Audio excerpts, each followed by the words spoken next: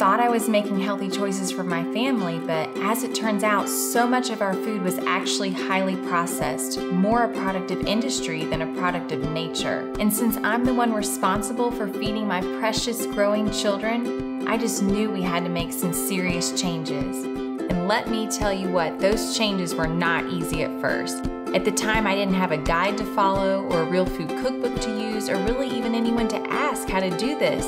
So it was a struggle to figure out what I could feed my children if goldfish and fruit snacks were no longer options. My family's health is super important to me, so I took this challenge head on by creating a pledge that we called 100 Days of Real Food. After lots of research, I devised a set of temporary rules, and for 100 solid days, we didn't eat any white flour, any sugar, or anything out of a package with more than 5 ingredients.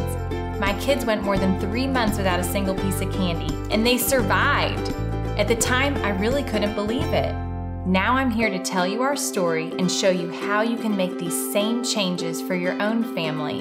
And with the resources I've worked so hard to create, your transition will be so much easier. I put my heart and soul into my new cookbook to show others how this lifestyle can be completely realistic and delicious for any busy family.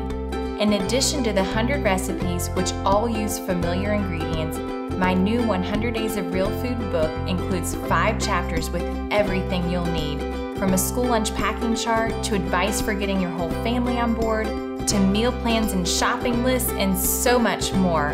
I hope you're feeling inspired to make these important changes a priority and that you'll let my book help you along the way.